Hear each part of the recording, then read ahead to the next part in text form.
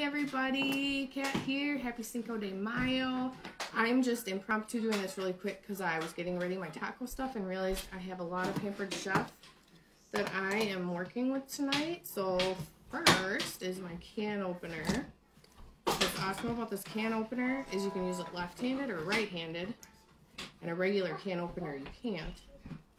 And I'm left-handed, so sometimes I struggle with a regular one.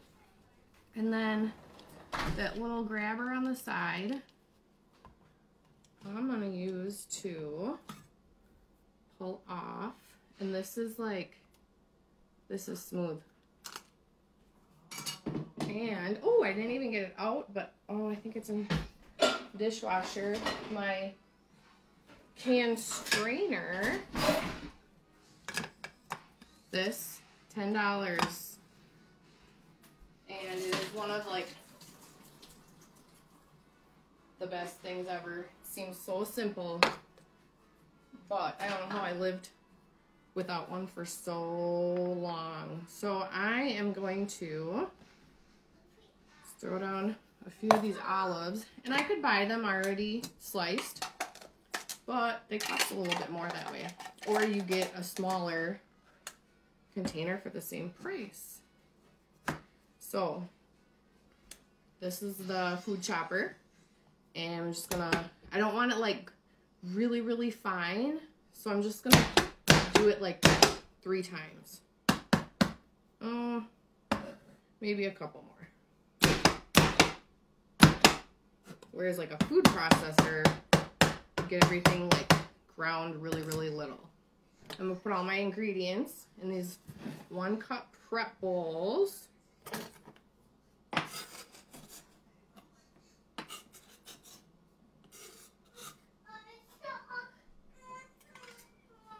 Okay, there's my olives. Using my cutting board too. Next, I'm gonna do the onion. So this is the coated Santoku knife. I also have the other Santoku knife, and it's a little bit bigger.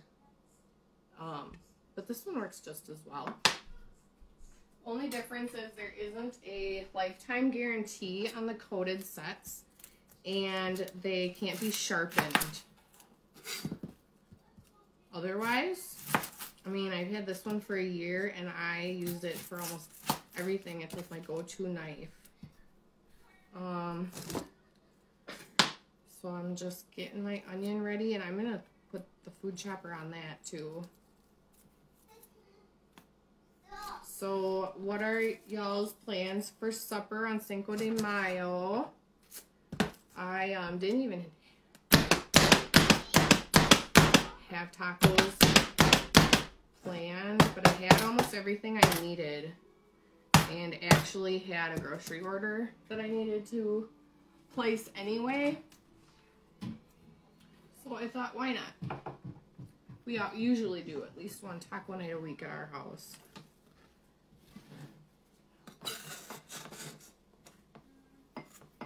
And, oh, I'm browning my beef behind me. I kind of forgot till I heard it sizzling back there. And I'm going to use my mix and chop. And just stir it up a little bit. I just started it, so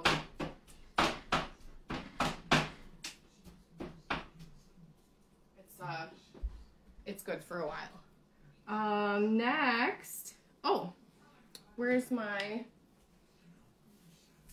avocado for guac? I believe that the guac mix is out of stock right now, but the avocado tool is available. This thing's awesome. This was new in March in our spring line. So on this end, we have a sharp side and a dull side. And so I'm going to use this edge to just cut through the skin. Ooh, this one doesn't feel very ripe. It's kind of hard. Most times it just goes through super easy. That looks okay. And then to get the pit out, we have the other end. It's got some prongs in there. And just... Oh, this really is kind of a not very ripe avocado.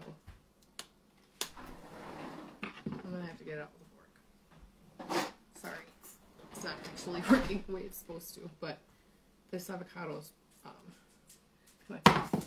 There we go. And then I'm gonna go back to the smooth side to just scoop around the skin. I don't know, do you guys know, does unripe avocado taste okay in guacamole? Oh my gosh. You know what I'm going to Google right when I'm done with supper? Is how to tell if an avocado is ripe or not. I guess I could have squeezed it before I started chopping it up.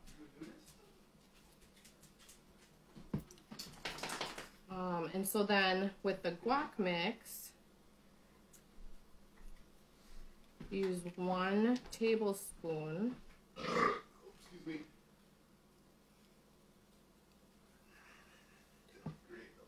1 tablespoon to 1 avocado.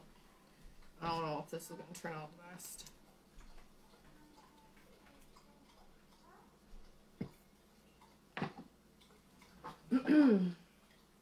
And adjustable measuring spoons. This is another $10 item. Goes from 1 tablespoon down to 1 teaspoon, and then it comes with a teaspoon size that I think it goes from 1/4 teaspoon all the way up to 2 teaspoons. 2 teaspoons makes 3 teaspoons makes a tablespoon, so you can get all your sizes out of just those 2 tools. So here's my 1 tablespoon of the guacamole mix.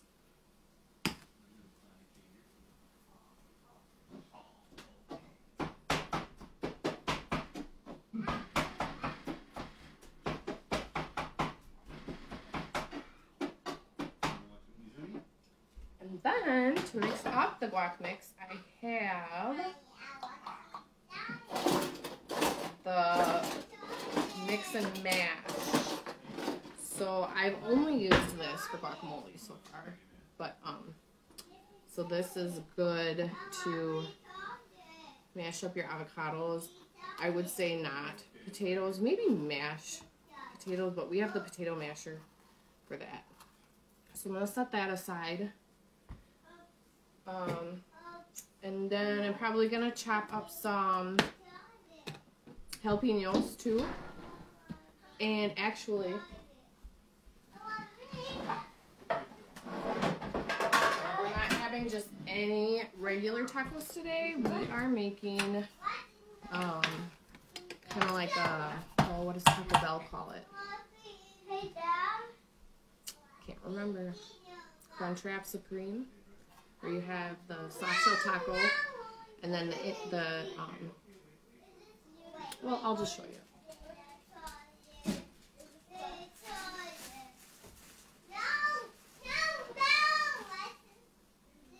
No, I'm not going to show you. So you put the soft shell taco, and then you do cheese, and then you put the hard shell taco in there, and we throw it in the oven just to heat it up and melt the cheese together. So then we have like it's a hard shell inside the soft shell taco. And so these are the V-shaped bakers, and they're in the clearance right now because they were discontinued, and so they're only available while supplies last. So check them out. You go right in the oven. I'm sure there's other things if you look on Pinterest that you can do with these, but so far I've just done the tacos. So I think that's all I've got for my fixings. I didn't buy a tomato because we do salsa and taco sauce, so we're covered in the tomato section there.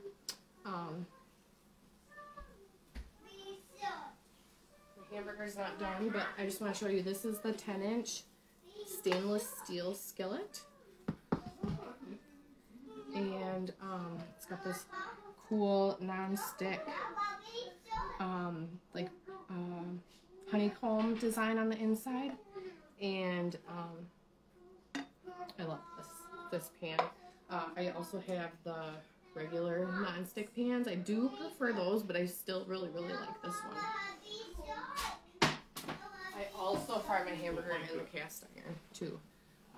So that's all I got for taco night, Cinco de Mayo, and I hope you enjoyed watching me